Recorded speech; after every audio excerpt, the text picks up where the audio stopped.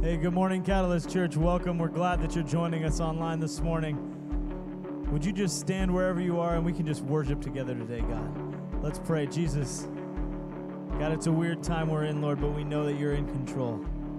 God, and we worship you. We give you praise. We give you shouts. God, and we sing to you this morning. God, we invite you into our homes, into our hearts. God, would you work in us? God, give us hope. Give us peace. God, and just work in us this morning. God, we prepare our hearts and we welcome you in. We worship you today. Come on, church, we're going to sing together today. I'll raise a hallelujah in the presence of my enemy. I'll raise a hallelujah louder than the unbelief. I'll raise a hallelujah. My weapon is my melody. I'll raise a hallelujah. Heaven comes to fight for me. Come on, hey! I'm gonna sing in the middle of the storm, louder and louder. You're gonna hear my praises roar. Up from the ashes, hope will arise. Death is defeated, the King is alive. Come on, do you believe that today?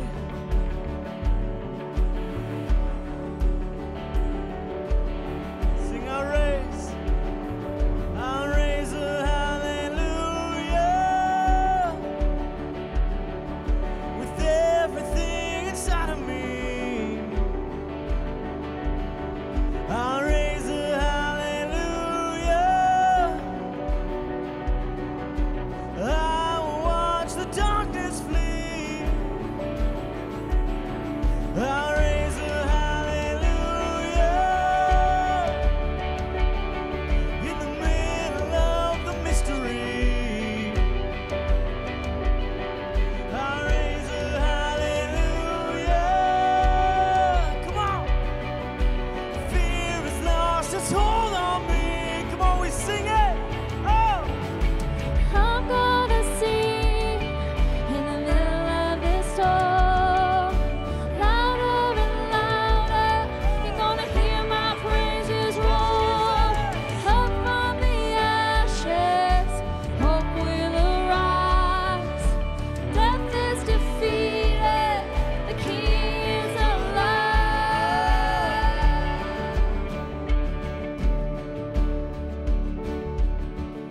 Sing a little louder. Sing a little Come louder. Sing a little louder. Sing a little louder. Sing a little louder. Sing a little louder. Sing a little louder. Sing a little Come on. louder. Sing it out. Sing a little louder.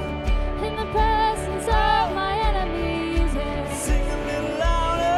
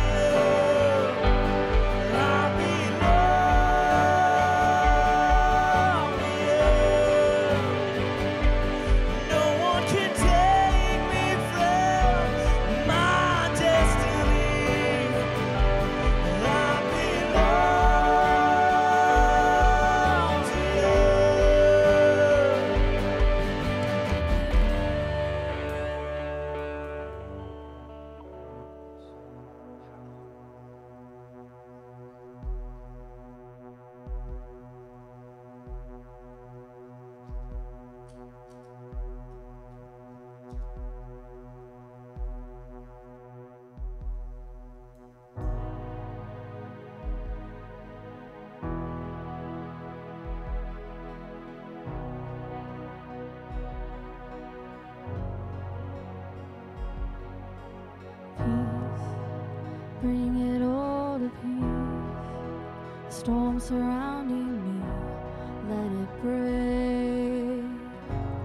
At your name still, call the sea to still, the rage in me to still every way. At your name, Jesus, Jesus, you make the darkness tremble. Jesus, Jesus, you silence fear. Jesus, Jesus, you make the darkness tremble. Jesus, Jesus, breathe, call these lungs to live, and call these lungs to sing once again. I will praise Jesus, Jesus, you make the darkness tremble. Jesus, Jesus, you silence fear. Jesus, Jesus, you make the darkness tremble. Jesus, Jesus, Jesus, Jesus, you make the darkness tremble. Jesus, Jesus, you silence fear. Jesus, Jesus, you make the darkness tremble. Jesus, Jesus, 'cause your name is a light that the shadows can't deny. Your name cannot be overcome. Your name is a light forever lifted high. And your name cannot be overcome. Your name is a light for others can't deny. And your name cannot be overcome. Your name is a light forever lifted high. And your name cannot be overcome. Jesus, Jesus, you make the darkness tremble. Jesus, Jesus, you silence fear. Jesus, Jesus, you make the darkness tremble. Jesus, Jesus.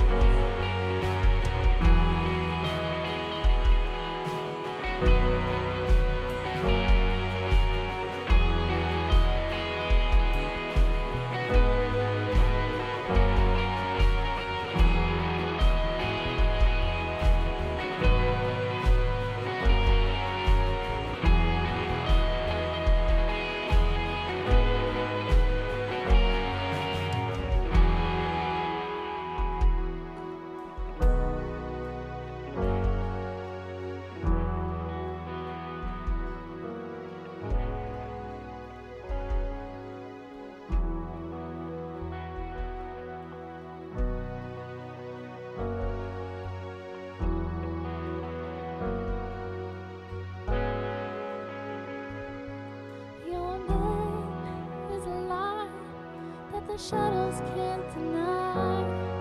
Your name cannot be overcome. Your name is a light forever lifted high. Your name cannot be overcome. Your name is a light for shadows can't deny. Your name cannot be overcome.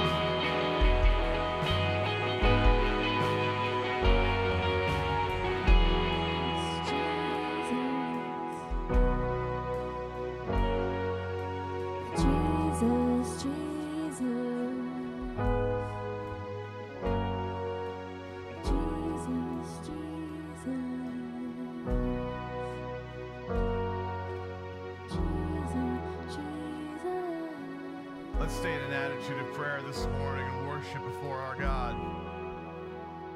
Jesus, that is the name. That is the name that we declare. That is the name that we cling tightly to. That is the name that we turn to. Because in truth, we turn to the person who bears that name. And his name is Jesus. Holy Spirit, I ask you this morning that you would aid us, you would empower us as we turn to the person and the work of Jesus Christ.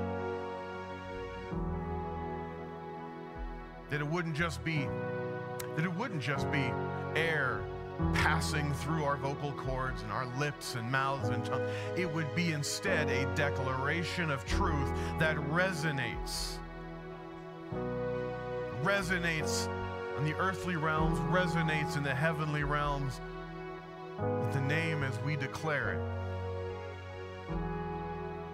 That everything shakes, everything trembles at that name. Lord Jesus, so many of us are struggling. So many of us have challenges and issues, even just flat out problems. And we turn to you.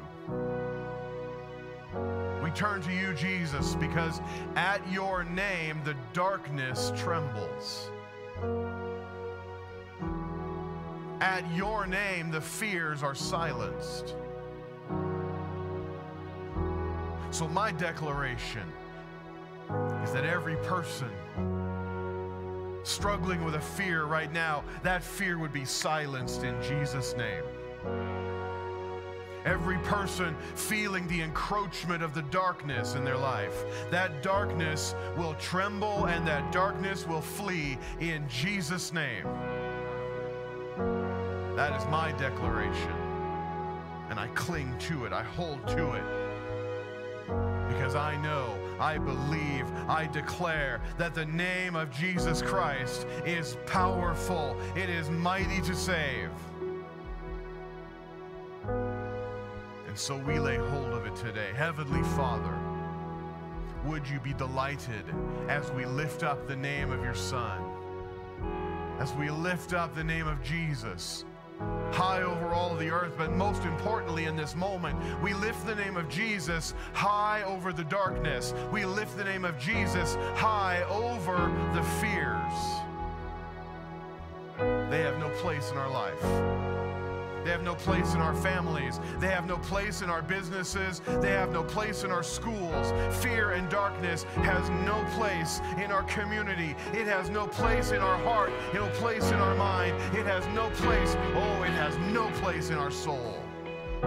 Darkness and fear be gone in Jesus' name. That is our declaration. So Heavenly Father, as we lift the name of Jesus, we trust that you will cause the darkness to flee and you will silence the fear once and for all in our hearts. And we will walk into light, and we will walk into confidence and courage and strength. In Jesus' name. Hallelujah, Lord. Hallelujah. Catalyst Church, I hope you can lay hold of that tonight. God loves you. He is so committed to you. Hallelujah. Hallelujah. Well, welcome. We're so glad that you could be here this morning and be with us. We're glad that you chose to be a part of this online gathering. Listen, these are challenging times, and we understand, and we know that there's so many things competing for our attention, and we want to say that we're honored that you would choose to give attention to what Jesus is doing in you and what Jesus is doing through Catalyst Church. We appreciate you very much. If you're a guest, we especially want to say welcome to you. Thanks for joining us today.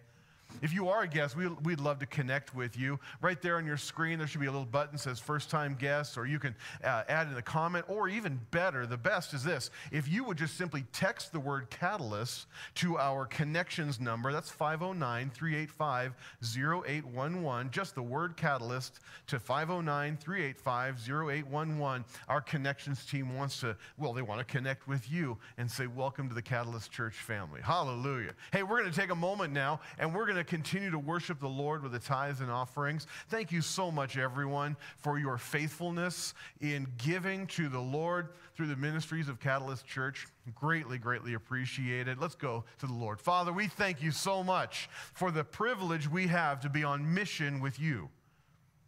You have called us by name, and you have challenged us to be a part of transformation in the lives of people. And it is a privilege and an honor that you've called us to that. And thank you for your provision in our lives.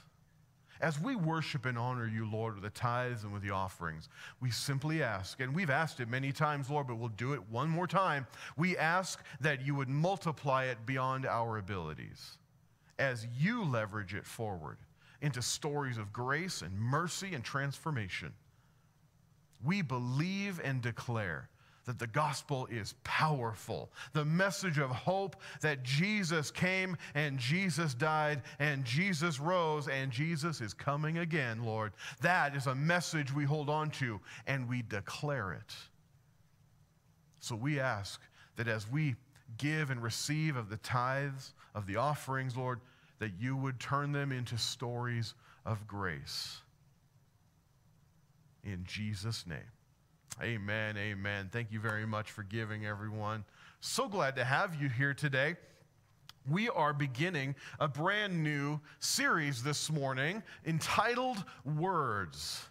Now, I want to begin this new series with a brilliant, insightful observation. Are you ready for it? Maybe you want to get a piece of paper and a pen, write this down. This is brilliant. Our society needs to take a deep breath and maybe take a nap.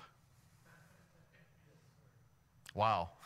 I mean, come on. Everyone is seriously cranky about most everything right now. When I was planning this series, and honestly, it was quite a while ago, many months ago, I had no idea just how important and volatile this issue of words would prove to be, and how timely even this series would turn out to be. You've probably heard time and time again recently, we just need to talk about it. Yes, but just talking may not be the solution, especially when using words has been the problem to start with. We need to use the right words. We need to use the right words, especially if we want to see solutions. The single most influential speaker in human history, believe it or not, was not a politician, not a celebrity, wasn't an orator or a military leader, wasn't a wealthy business tycoon. He was an itinerant carpenter turned rabbi. Well, of course, it's Jesus. You get that. And I know, you might even be thinking, well, yeah, it's Jesus, but his impact, was partly because he was also divine. Sure, I get that. But, if we examine Jesus' earthly ministry, and we quickly will discover that he didn't lead with his power. He didn't even lead necessarily with his actions. He certainly didn't lead with his miracles. He led with his words. And sometimes he would add miracles. Typically, though, if you really look carefully, you'll realize he only used miracles when the situation absolutely required it. But he led with words. Did you know that even his first foray into spiritual leadership didn't involve power at all? It was entirely words. Turn with me, if you would. We're going to be in the New Testament book of Luke to start off with. In Luke chapter 2, where are we? Luke chapter 2, we're going to be at verse 46 here for a few moments. Luke 2:46. This is when Jesus and his parents, they've taken him to Jerusalem when he was younger. And here it is, and after they've left, of course, maybe you remember the story that Joseph and Mary have lost track of their son, in Jerusalem, and it took them a few days to find him. Actually, they had been out of Jerusalem for a few days before they realized that he wasn't even with them. Verse 46 of chapter 2 in Luke, 3 days later, they finally discovered him in the temple, sitting among the religious teachers, listening to them and asking questions. Now look at this in verse 47. All who heard him were amazed at his understanding and his answers. His first foray into spiritual leadership was words. Remember a little later when Jesus was being tempted by Satan to abandon his mission? Jesus didn't even use his power to stop the attack, did he? No, each time he spoke words, specifically Scripture. You'll find it there in Luke chapter 4. I'll just read you a few spots here where it says, but Jesus told him 3 times Satan attacked him to try and convince him to quit his mission. But look at this. Jesus told him, no, the Scriptures say people do not live by bread alone. A little farther on, Jesus replied, the Scriptures say you must worship the Lord your God and serve him only. A little further on, yet again, Jesus responded, the Scriptures also say you must not test the Lord your God. Each time Jesus spoke words. Couldn't he have just zapped Satan? Probably. He did not. He spoke words. When Jesus announced the start of his earthly ministry, he did so by publicly declaring himself as the fulfillment of Isaiah's prophecy about the Anointed One. The Anointed One of God who would usher in the kingdom of God. A little further on Luke chapter 4, verse 17, it says this, when he came to, verse 16, when he came to the village of Nazareth, his boyhood home, he went as usual to the synagogue on the Sabbath and stood up to read the Scriptures. Verse 17, the scroll of Isaiah the prophet was handed to him. He unrolled the scroll and found the place where this was written, the Spirit of the Lord is upon me, for he has anointed me to bring good news to the poor. He has sent me to proclaim that captives will be released, that the blind will see, that the oppressed will be set free, and that the time of the Lord's favor has come. It's interesting that Isaiah's prophecy there, it does include displays of power, but it starts with an anointing to proclaim words first. The first miracle of healing that Luke records involves a man possessed with an unclean spirit. You'll find it a little further on in Luke chapter 4. Where we're going to be, Luke chapter 4, let's say 31. Verse 31, then Jesus went to Capernaum, a town in Galilee, and taught there in the synagogue every day. There too the people were amazed at his teaching, for he spoke with authority. And once when he was in the synagogue, a man possessed by a demon, an evil spirit, cried out, shouting, go away, why are you interfering with us, Jesus of Nazareth? Have you come to destroy us? I know who you are, the Holy One of God. Catch this, verse 35. But Jesus reprimanded him. Be quiet, come out of the man, he ordered. And at that, the demon threw the man to the floor as the crowd watched. It came out of him without hurting him any further. Amazed, the people proclaimed what authority and power this man's words possess. Look at what Jesus says. In fact, I will give you the unauthorized Bill translation of what Jesus said to this demon. He said, shut up and get out. Isn't that interesting? And don't miss the people's reaction. What is this message? Jesus' words were more noticeable to them than the deliverance. Isn't that crazy? I don't know about you, but if I'm walking down the street and I watch a guy get delivered of a demon, I'm probably not going to focus on the words as much as I am going to be the wow. But these people are more impacted by the message that Jesus is proclaiming than they are the blatant display of divine power they just witnessed. Later on in his ministry, Jesus would utter the words that will serve as our theme verse for this entire series.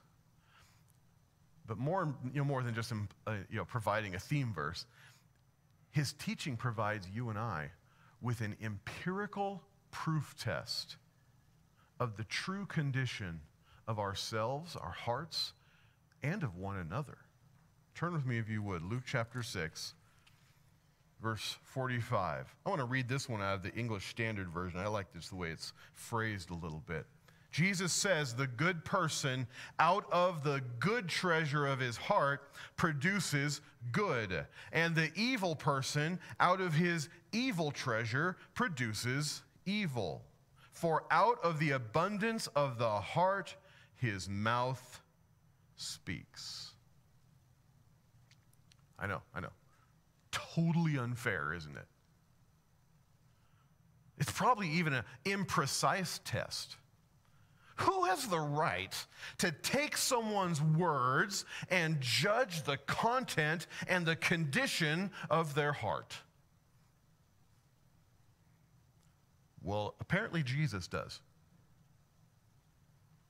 And the context of this verse is about correctly judging the spiritual trustworthiness of one another. So maybe you and I, we put a little less effort into complaining about this truth and more effort into ensuring that our own words, which reflect our heart, are filled with quality treasure.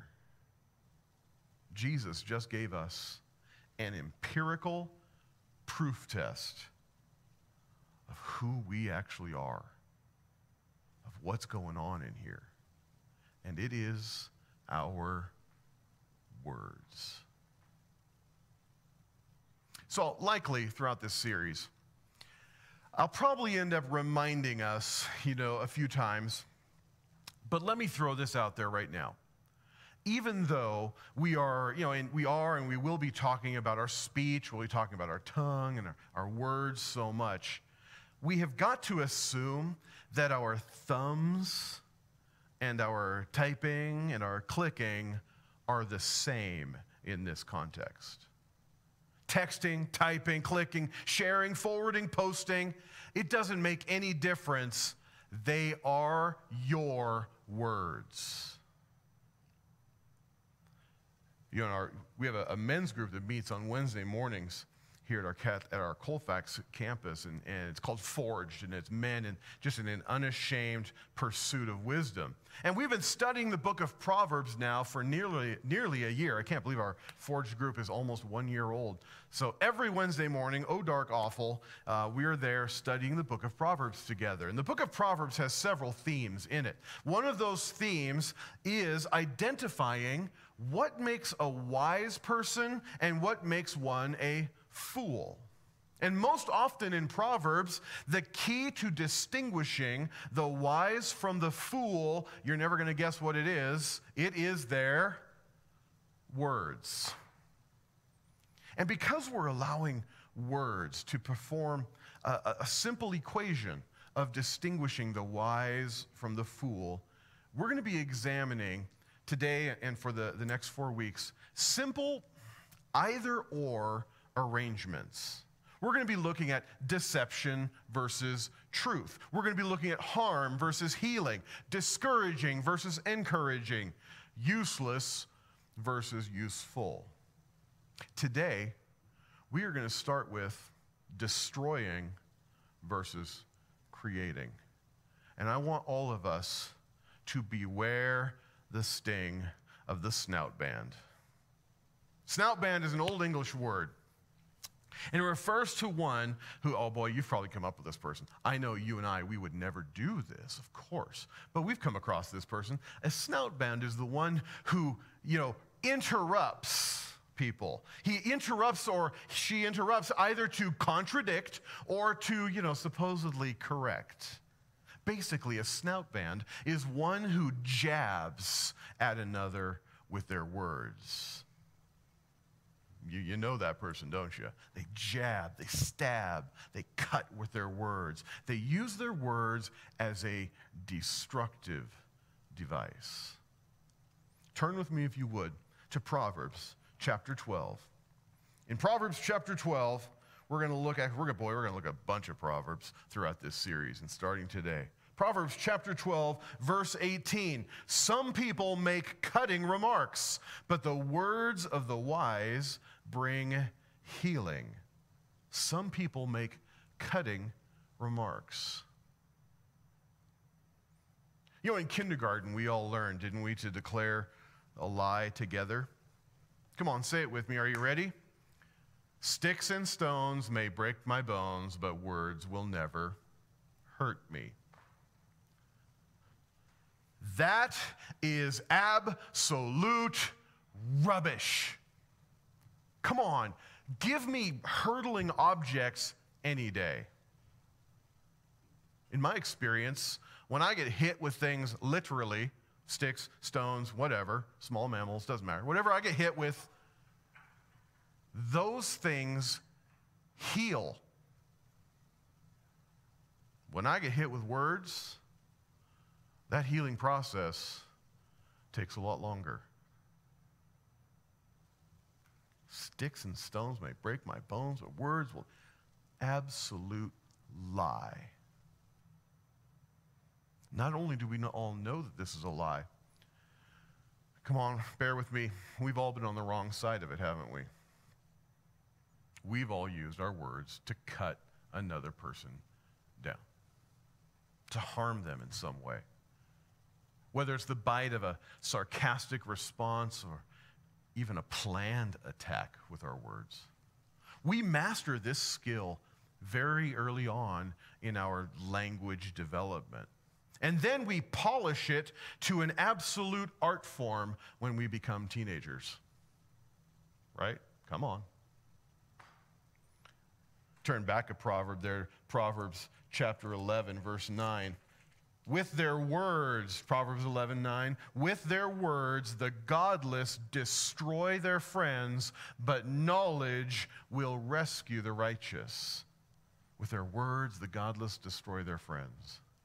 Words have a power to destroy as nothing else can. Words that are used cutting, the snout band words, they're the ones that can rob confidence, can't they? They're the ones that create self-doubt in us. They're the ones that ruin relationships. They're the words that undermine trust. And the list can go on and on and on, can't it? Using destructive words doesn't just harm others. Look at this, Proverbs 12. Oh, I hate this one. I love it, I hate it, whatever. Proverbs chapter 12, verse 13. The wicked are trapped by their own words, but the godly escape such trouble. Oh, we can go a little further. You ready for this one?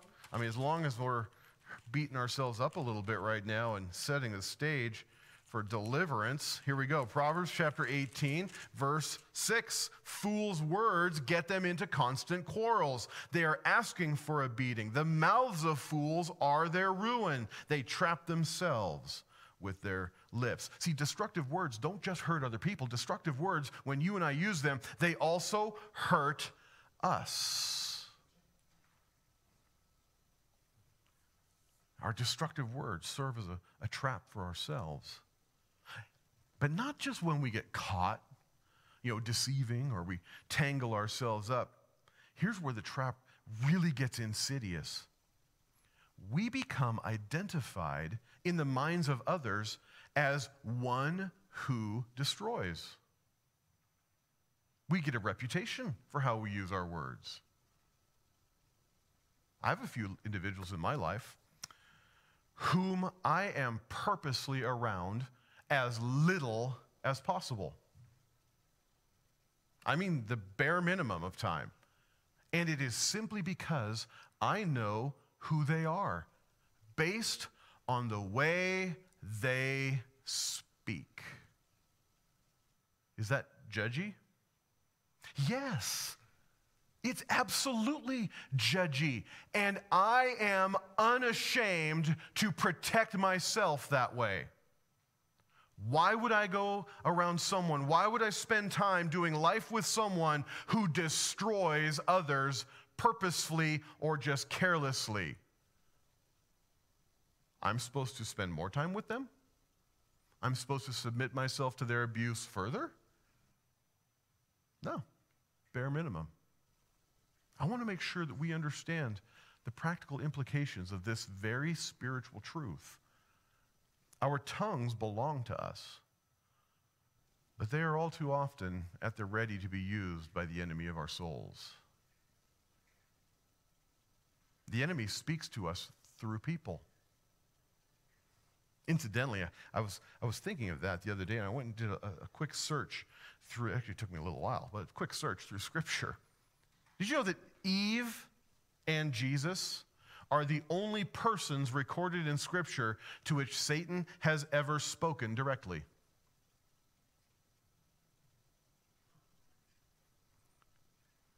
Come on, maybe we shouldn't concern ourselves with an audible voice from hell.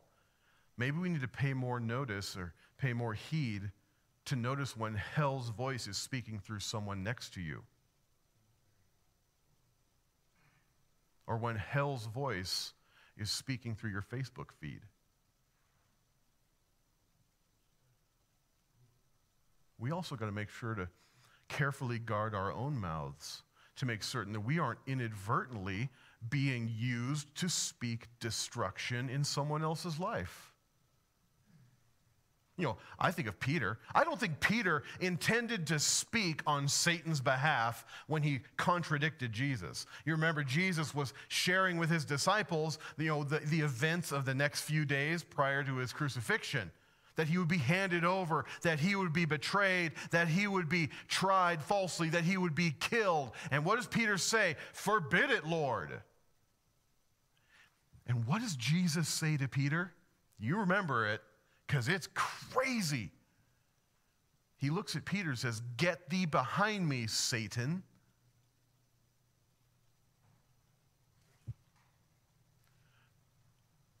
Are you kidding? Get thee behind me, Satan.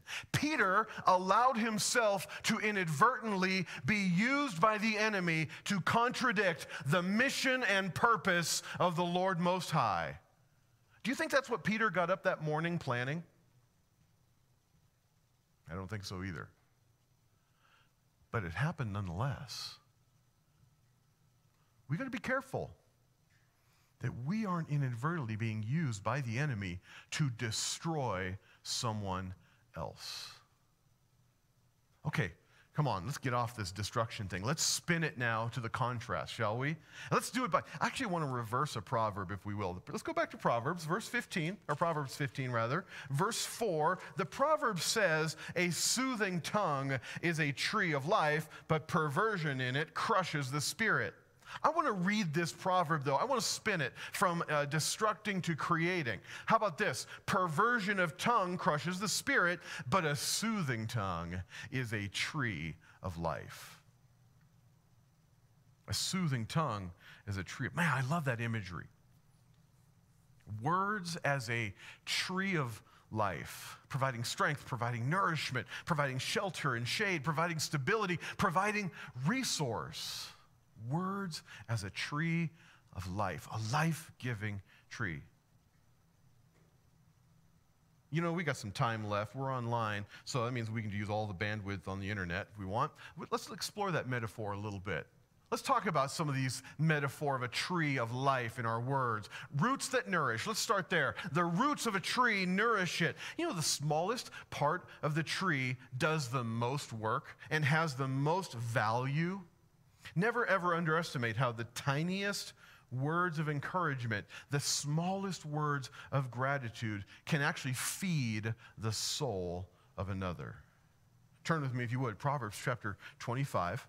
Proverbs 25, I want to read a couple of verses here, beginning at verse 11. Timely advice is lovely, like golden apples in a silver basket. To one who listens, valid criticism is like a gold earring or other gold jewelry. Trustworthy messengers refresh like snow in summer. They revive the spirit of their employer. Roots nourish, words nourish in the tree of life that is words. And they nourish the trunk that supports, that trunk of the tree that strengthens. You know, the structure and the stability of a tree is truly an amazing thing. Did you get this? Even when the tree is dead, that strength and structure is amazing. Where do you think lumber comes from? Dead trees. Even when the tree is no longer living, it's got value and strength and stability, resources. So we go from roots to trunk. We have the branches of this tree that are reaching out. Our words have this reaching effect to them. Think of how far our words can reach to provide encouragement and wisdom and knowledge. The words of a wise grandparent can carry for generations. Words can provide even a covering and a shade, kind of a protection from the elements. How about fruit? Fruit, the legacy of fruit. A tree's fruit answers, it answers both the immediate needs and the future needs. There's legacy in our words that feed ourselves and our families and our friends immediately and in the future. Back there at Proverbs, again, I told you we're going to be here a whole lot.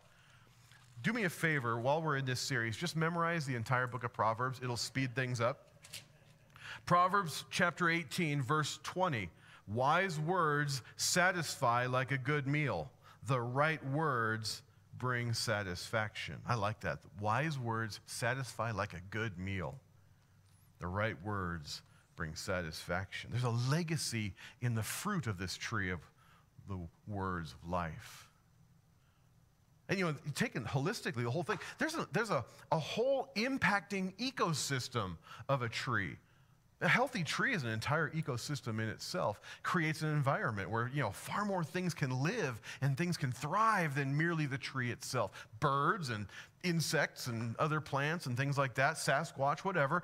Anything can live in the ecosystem of that tree. So it isn't just the tree itself that is life and giving life. It's all of the things impacted by it.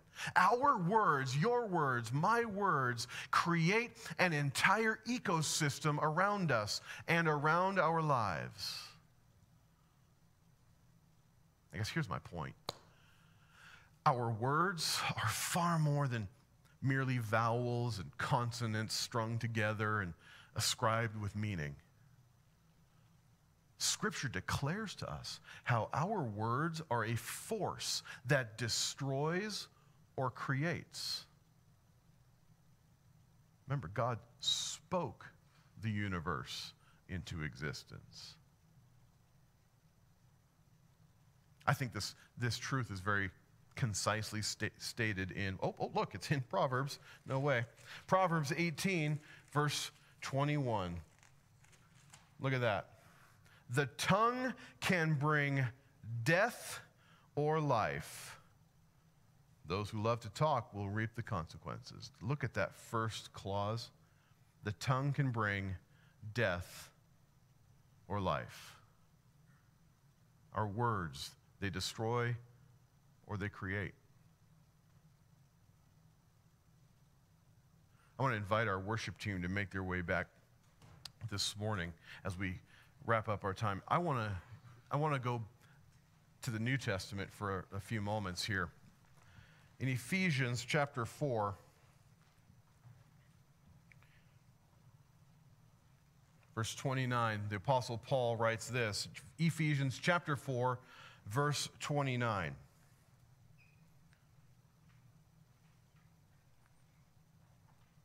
Paul says, don't use foul or abusive language. Let everything you say be good and helpful, so that your words will be an encouragement to those who hear them. Let me read that again for us. Don't use foul or abusive language. Let everything you say be good and helpful, so that your words will be an encouragement to those who hear them. What will we do with this today? What are we going to do with our words? How are we going to use them? I was challenged many years ago. One of my professors in college, I don't know that he really intended it to be this big a deal. He made a little comment that just absolutely hit home to me, and I have carried it with me ever since. He just said, treat your words like employees. That was it. Treat your words like employees. Some of them need a raise. They're doing a great job. Some of them need some new opportunities because they've got potential. And you know where I'm going, don't you? Some of your employees flat out need to be fired and canned.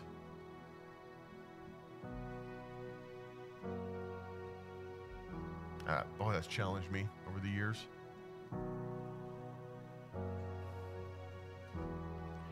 You and I have a responsibility to treat our words, well, like employees. What words are you employing? Now, I know we're so ingrained in the victim culture that I've got some crazy employees. They never show up on time. They never do what I ask them to do, blah, blah, blah, blah, blah. Shut up, victim. These are your words. These are my words. And Jesus didn't give us a caveat. It tells you the condition of your heart. Well, unless you really have some, now come on. Words distinguish the wise from the fool. Your words distinguish you as wise or foolish. My words distinguish me as either wise or foolish. So I'm going to repeat that question again. What are we going to do with this? What are you and I going to do with our words? How are you and I going to employ the right ones? That's what we're exploring throughout this whole season. But I want to start with this. Well, actually, I want to end with the same thing we started with. There was a single word that we kept uttering this morning. Our worship team led us in it. I prayed through that word. That word is the name. It's Jesus. So more than just what are we going to do with our words, what are you and I going to do with one word? What are we going to do with the word Jesus? Let me invite you, because maybe you've been one that you know that you need to do something with that word. You need to do something with that person, with that name. You need to make a decision. Can I invite you? Maybe today is the day. Maybe it's time to drop excuses and drop the victim stuff and instead embrace the word that will transform you like nothing else. And that word is Jesus. Would you pray with me? If you're ready to make that decision today, would you pray with me? Let's pray. Pray, just follow along. Use your own words, follow my words, whatever. I really only care what's in your heart. Let's pray. Father, I thank you so much that you have given us, you have given me the gift of Jesus. The name above every other name, the name at which every knee shall bow, every tongue confess.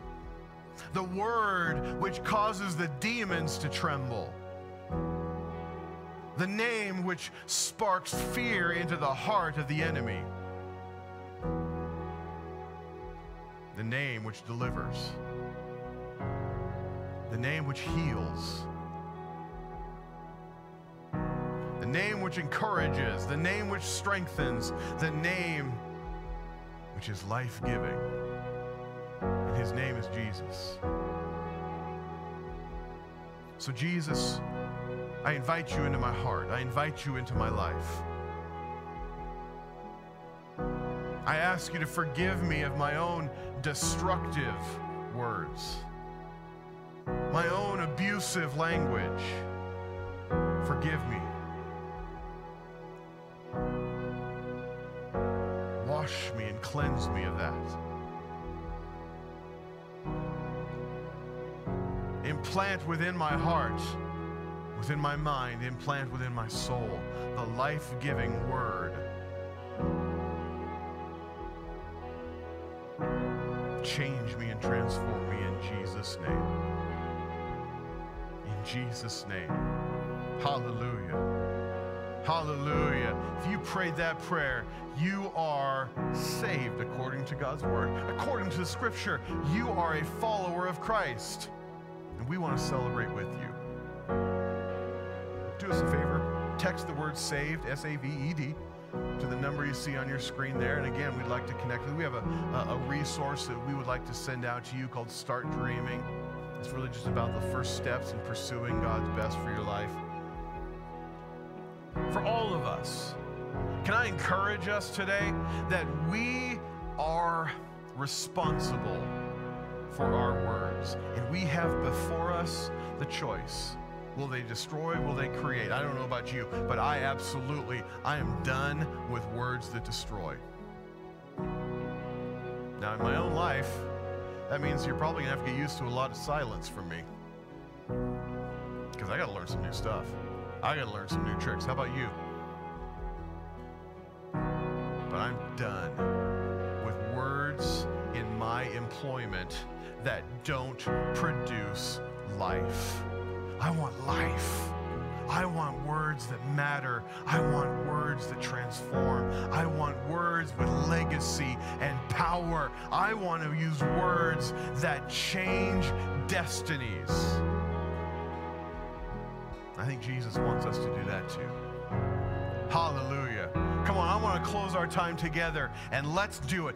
Let's declare that name above every other name. As our worship team leads us, let's declare the one who makes the darkness tremble, the one who silences fear. His name is Jesus. Hallelujah. Yes, Lord. Your name is a light that the shadows can't deny. Your name cannot be overcome. Your name is a light forever lifted high.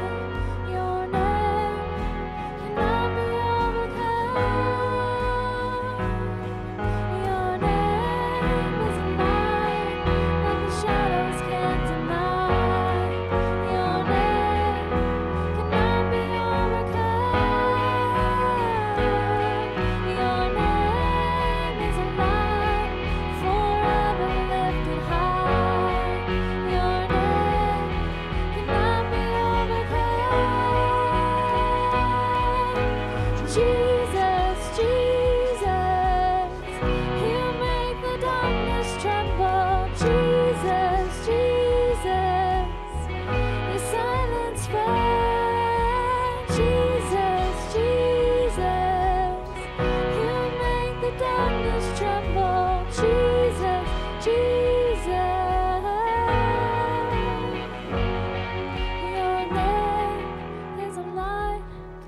the shadows can't deny.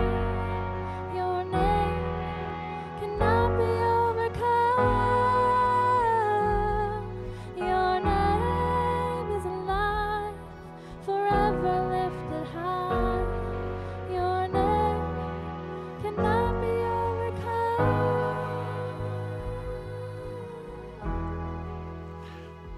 Here's my declaration. As we end our time together today, my declaration that our words in the days ahead, the rest of today even, would begin to switch. Listen, I'm not heaping blame. I'm not heaping condemnation or guilt or shame. I'm just calling it out. Sometimes our language needs to change. That our words begin to switch from darkness into light, from fear into confidence, from victim into responsibility and accountability, from destroying into creating. Come on, from death into life. My declaration for you and for me, I hope you can hold on to this. I hope you can grasp it. I believe it and I declare it, that our words will transform in Jesus' name. In Jesus' name. Catalyst Church, go in the grace and the power and the might of God. Hallelujah. We love you. We look forward to seeing you again soon here at Catalyst Church. Amen. Amen. Hallelujah, Lord.